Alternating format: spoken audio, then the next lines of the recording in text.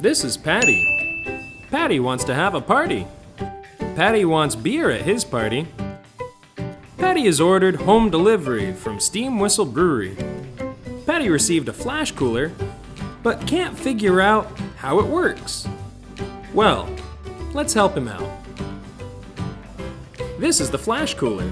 We'll start with the coupler. This piece is what attaches to your keg to get the beer flowing. It's pushed through the lines by compressed carbon dioxide.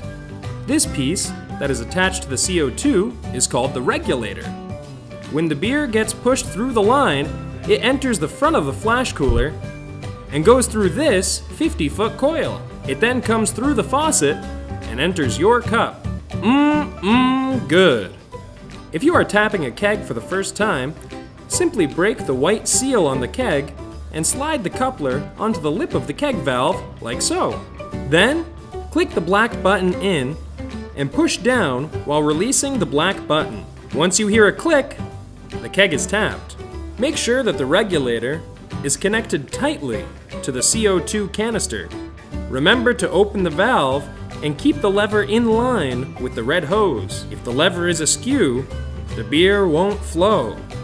When you first tap the keg, expect a little bit of foam. Once it's pouring clear, then it's good to drink.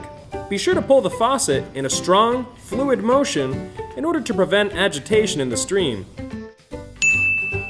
If you're noticing some leaking around the faucet, simply tighten the grip around the faucet. But beware, these are done in reverse, so lefty-tighty, righty-loosey. Let's check in with Patty. Patty's wondering why his keg is still foamy. Well, Patty, have you kept your keg cold and on ice? The number one problem associated with foamy kegs is temperature. Keep everything iced down and cold. You only need to ice these kegs from the bottom. Although surrounding the keg with ice, if you have the ice to spare, isn't a bad idea at all. It's also really important to keep the coil completely surrounded with ice. Check up on this regularly throughout your party and continue to top the cooler up with ice. As the ice melts, it will drain through the gray hose and into the bucket below.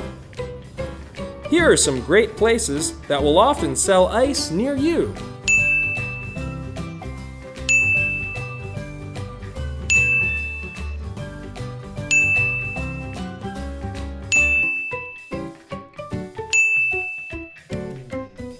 How's that, Patty?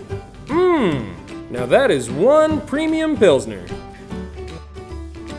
If you need further assistance, familiarize yourself with the vocabulary provided earlier in this video and call your home delivery driver.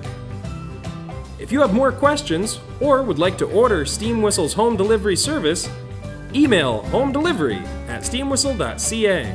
Thanks for choosing Steam Whistle as the reward at the end of your day. Cheers!